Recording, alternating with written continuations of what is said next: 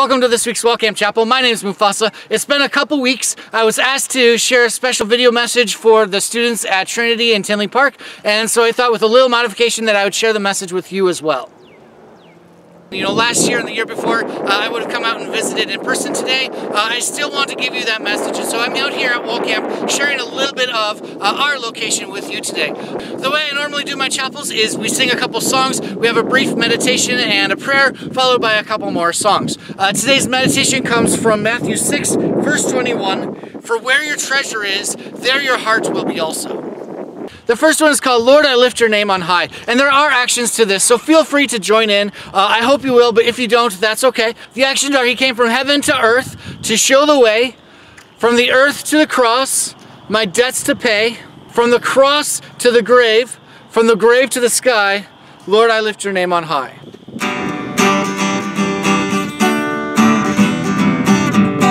Lord, I lift your name on high. Love to sing your praises. I'm so glad you're in my life. I'm so glad you came to save us. You came from heaven to earth to show the way, from the earth to the cross, my debt to pay, from the cross to the grave, from the grave to the sky. Lord, I lift your name on high.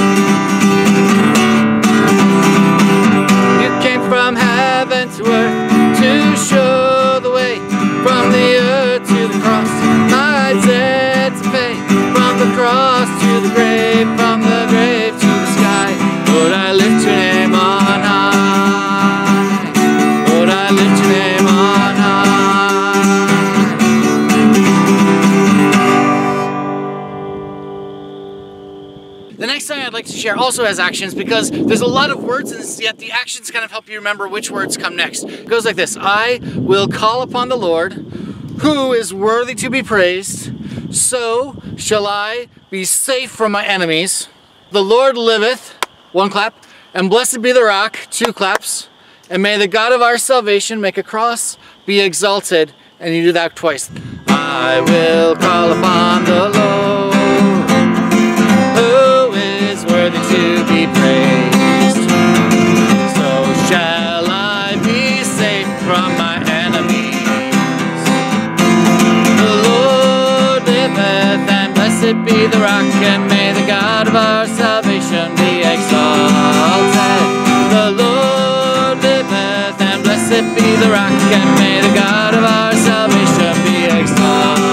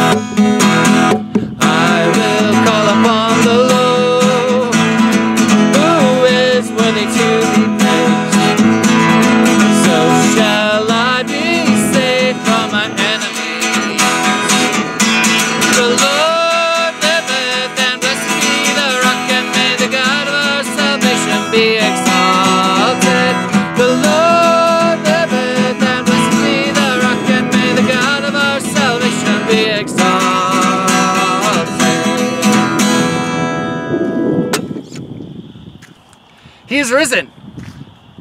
Jesus is risen indeed. It's so great to be worshiping here with you today on this Wednesday just after Easter.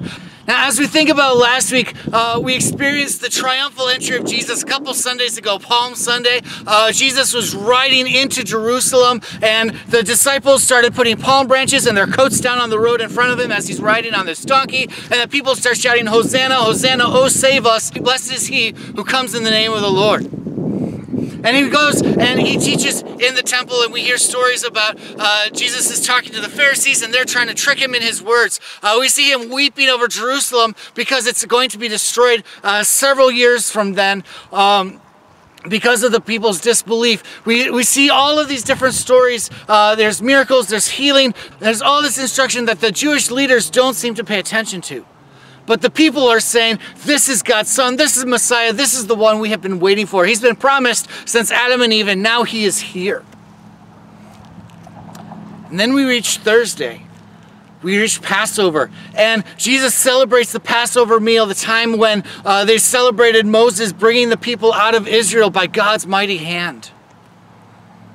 And they go to a garden to pray, and they stand watch.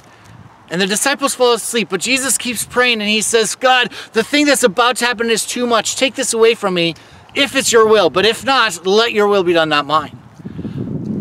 And he goes back, the disciples are asleep, and he says, wake up. The hour is at hand. What's about to happen is happening. And Judas comes with a group of soldiers, a group of armed men, probably from the temple, right? And they arrest Jesus, and Judas gives him a kiss, and he says, well, what are you doing here? Why are you doing this? And the disciples draw their swords, they try to fight, and Jesus says, put them away. I could call down angels, 10,000 angels if I wanted to. But this has to happen to fulfill God's plan. The disciples run away. The soldiers take him to the high priest. The high priest takes him to Pilate, and they says, this man is worthy of death. This man is blasphemed. He's talked against God. He calls himself God. He needs to be killed by our laws, but we can't do it. So you, as the Roman representative, need to do it. And Pilate talks to Jesus, and Jesus doesn't say anything. And he says, don't you know that I have power to do this? And Jesus says, well, you only have the power that God gives you. And Pilate goes to them and says, well, I find nothing wrong with this guy. I find nothing wrong with Jesus. I'm just going to let him go. And they say, no, you can't do that. So he finds out, well, Jesus is from Nazareth, so he's under Herod's domain. So he sends him to King Herod. King Herod questions him, tries to get him to perform a miracle, but when nothing happens, he sends him back to Pilate. And we're told on that day, the two of them became friends. Pilate brings Jesus before the Jews, along with another prisoner. He says, here is the king of the Jews. I find nothing wrong with him. I've beaten him. We've done all of these things to him. He's certainly been punished for whatever crime he did, which I can't find. I'm going to release him. And the Jews say, no, you can't do that. Release Barabbas. Release this rebel and this traitor instead. And so Pilate does. He releases Barabbas, but then he says, but what should I do with your king? And they say, crucify him, kill him. And finally, Pontius Pilate calls for a bowl of water. He washes his hands and says, I'm clean, I'm innocent of this. You guys have made this decision. You go and do this. And the soldiers take Jesus out, and they nail him onto a cross with two other thieves. And he's hanging there, and there's people watching him, and some of them are crying, and others are teasing and laughing. And they're saying, you said you're the Son of God, save yourself. Even the one thief on the cross says, save yourself and us too. And then Jesus dies. And we know from reading the prophecies and reading the stories that this is God's Son. How can God die? And yet Jesus looks up to heaven and the sky is dark and black. It's like God himself turned away from his Son. And he says, why have you forsaken me? And then he says, it's finished. My work is done. I've paid for the sin. I've paid for the death and the anxiety and the rebellion against God. All of it is now taken care of. It is finished. And he bows his head and he dies. And there's an earthquake, and there's like graves are opening, and people come back to life, and there's a curtain in the temple that separated the Holy of Holies, where God was said to live, from the rest of the temple, from the rest of Israel. And the curtain tears in half. And they go to Pilate and they say, well, he's dead. Can we bury him now? And Pilate says, he's dead already? That was fast. Okay, go for it. And so they bury Jesus, they take him down. Joseph of Arimathea and Nicodemus take him, and they go and bury him in a new tomb. They seal it with a giant stone. And the disciples go back to the upper room where they celebrated Passover with Jesus. And they're hiding, and they're scared that they're going to be the next ones arrested. And they don't know what to do because Jesus, their leader, their friend, has been taken from them. And early Sunday morning, a couple of the women go out to the tomb to finish the burial process. And they find the stone rolled away. The guards are laying around as if they were dead. And an angel stands there saying, "Why are you looking for the dead here? Jesus is risen. Go and tell his friends." Now about this time you may start thinking, "Mufasa, I've already heard the story. We just spent the last 40 days of Lent talking about this story. We celebrated Easter. We had our candy. We went to church. We've had our celebrations, and it's been awesome. But now we're back to school. We're back to our routines. What happens next?" In Matthew, Jesus said, "Do not store up for yourselves treasures on earth, where moth and rust destroy, where thieves break in and steal. But store up for yourselves treasures in heaven, where moth and rust do not destroy, where thieves do not break in and steal. For where your treasure is, there your heart will be also." If you're like me, you probably went Easter egg hunting on Sunday. You went searching, trying to find these little colored plastic eggs with stuff inside of them, maybe candy, maybe other things. And you go searching, and sometimes they're easy to find, and sometimes they're hidden very difficult, depending on your age and who happens to be hiding them. The Bible says that we should seek after God's word. We should seek after God as if he's the greatest treasure that we can have in our lives. King David even says, "I've hidden your words in my heart so that I do not sin against you." And so we tell the story of Easter not just because it's that time of year again, but we tell the story to remind ourselves of all the great things that God's done for us. How even though we mess up and we make mistakes and we may not understand why God loves us, we can go back and remember that God loves us so much that he didn't want us to be punished for our sins, for the bad things we do. He didn't want us to spend eternity away from him. Instead, he was willing to give his own son, Jesus, so that he could pay for our sin, he could pay for the bad things we do, and so that we could be made righteous, we could be made holy with God, and so that we could spend time with him, not just in heaven, although we look forward to that, but here today, right now, we can live with God, and God comes and lives with us. And the story of Easter is just one of the many stories that we find in this Bible. It's almost like God's given us a book full of treasure that we have to go and seek out and find. Solomon even says in Proverbs that the wise man goes and seeks out knowledge, seeks out wisdom as if it was treasure, as if it was fine gold. And as I read through this book, as I look for this treasure, every once in a while I find these random, strange stories that don't seem to fit anywhere. But then as you read, all of a sudden you see that God is working through all of these different amazing details to tell his story, to make his work happen, to bring other people to faith in God, to bring you to faith. And then to give you the strength and the courage to go and tell your friends. There's random stories like Moses is out in the desert with the people of Israel and they disobey God, so he sends a swarm of serpents to go and start biting people, and people are dying and getting sick, and they start crying out to Moses. They say, "What do we do? We've sinned against God, forgive us." And God says, "Well, make a serpent out of bronze, hold it up on a pole or on a staff so that everyone can look up at it, and anyone who just looks at this thing will be healed." And they do, and they're saved. And you think, oh, that's a random story. You read how there's two people in the Bible who never actually died. We have Enoch in Genesis, is a friend of God, walks with God, and then suddenly God takes him with him to heaven. Then you have Elijah, one of the prophets, a man just like you and me, a normal person who God did amazing things, and then God sends a chariot of fire to come down, and he gets in this chariot, and he rides off into heaven. He never dies. You hear random promises like God telling Eve that one of her children, her descendants, is going to defeat the serpent that tricked them into disobeying God. You see a story of Abraham taking his son Isaac up to a hill 3-4 days journey away. And they climb this hill and they go up and they don't have anything to sacrifice. And Isaac says, "What are we going to do? We don't have a sacrifice." And Abraham says, "God will provide the lamb." And they get up there, and Abraham is about to give his only son, and God says, "Stop, Abraham, don't do this. I see that you love me more than you love even your son." And he provides a sacrifice. He provides a lamb in Isaac's place. And they have their sacrifice, and they worship, and they go back home. And there's countless other stories, countless other promises in the Bible of what's going to happen. And as we look at the story of Jesus, what do we find? We find him at a rooftop with Nicodemus. And Nicodemus says, I don't understand the things you're telling me about God. And Jesus says, remember the serpent that Moses held up in the desert, and all people had to do was look at it and believe that God would save them, and he did. In the same way, Jesus says, talking about himself, the Son of Man also has to be lifted up on a pole, or in his case, a cross, and everyone who looks on him, who believes in him, will be saved. John 3:16, for God so loved the world that he gave his only Son, that whosoever believes in him will not die, but will have everlasting life. This is the story that we find that verse in.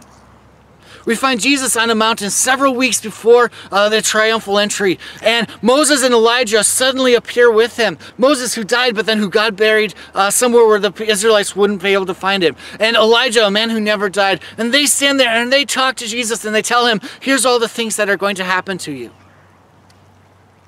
We see Jesus carrying a cross of wood, much like Isaac carried the wood for the fire for his sacrifice, up a mountain, possibly even the same mountain or a very similar one, Mount Moriah, Mount Calvary, very similar locations. But in this case, God didn't provide a substitute for Jesus. God says, don't kill Isaac, I'll provide a substitute, I'll provide this other lamb. But Jesus was the sacrifice. He was the one that was to pay for you and me so that we don't have to pay for our own sins, for our own bad things that we do, for the things that would anger God and cause him to not be with us.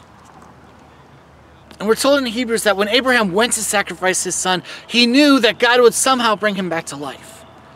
And on Easter Sunday, God raises his own son, Jesus, back to life. Jesus shows us by coming back to life that he's conquered sin, he's conquered the devil, he's conquered death itself. And just as he came back to life, he promises that we will do the same. And so we find all of these treasures. We find these things that speak to us when we're sad, when we're hurting, when we're excited, and we just don't have the words to praise God for what he's done. And we find a call from Jesus right before he goes back to heaven. He says, go, tell this story to others, make disciples of all the nations, telling them of what God has done for you, baptizing them in the name of the Father, the Son, and the Spirit. Teach them everything that I have taught you, and I will be with you always. And so we find within this treasure not just great stories, great things to learn and think about, great ideas for how to live our lives, but we find that God himself speaks to us through these words. So I ask you again, where's your treasure? Because our treasure isn't found in an Easter basket with candy eggs and toys that will eventually break and things that we might eventually grow out of and not think about anymore. But we have a treasure that lasts forever, and we have a command to take this, to learn from it, to hide it in our heart, and to share that treasure with others. Will you pray with me, please? I'm going to say a quick prayer and then close with the Lord's Prayer if you would like to join me in that. Lord, we thank you for this day, the chance to study your word, to find all the great treasures that you've hidden inside of this. From the stories of Abraham and Isaac to Elijah never dying, to the story of a serpent made out of bronze that somehow was able to heal people through your power, and then served as an example of Jesus being lifted up and healing us as well. We praise you for the amazing things that you did for us 2,000 years ago on the first Easter. We praise you for those things that you do for us each day. And we ask that you give us the desire, the longing to go and seek out your word, to find all of the treasures you have for us. But not just to hold those in our heart, to keep them hidden, but to share those with others as well. Our classmates, our friends, other people that we meet. May we show other people with our lives and the way that we love others that you are real and that you live in us, and that you can live in those people as well. May you walk with us today and every day. Amen. Join me in the Lord's Prayer, please. Our Father, who art in heaven, hallowed be thy name. Thy kingdom come, thy will be done on earth just as it is in heaven. Give us this day our daily bread. Forgive us our trespasses as we forgive those who trespass against us. Lead us not into temptation, but deliver us from evil. For thine is the kingdom, and the power, and the glory, forever and ever. Amen.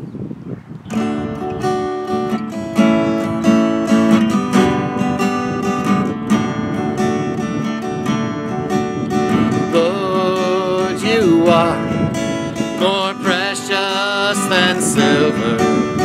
Lord, you are more costly than gold. Lord, you are more more beautiful than diamonds. Nothing I desire compares with you. Lord, you are more precious than silver.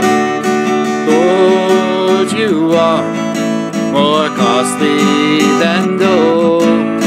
Lord, you are more beautiful than diamonds. Nothing I desire compares with you.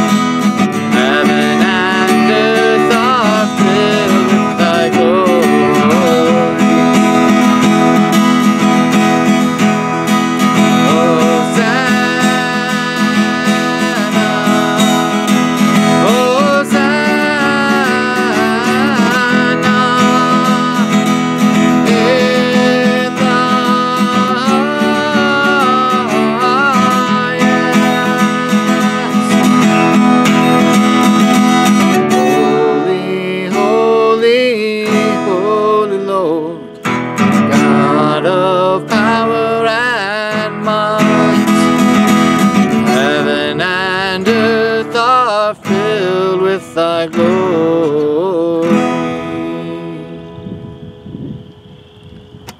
Where your treasure is, there your heart will be also. May God teach you his words, may he fill you with his love, and may he lead you to the best treasure of all, his Son. Thanks for joining me. Go in peace and have a great day.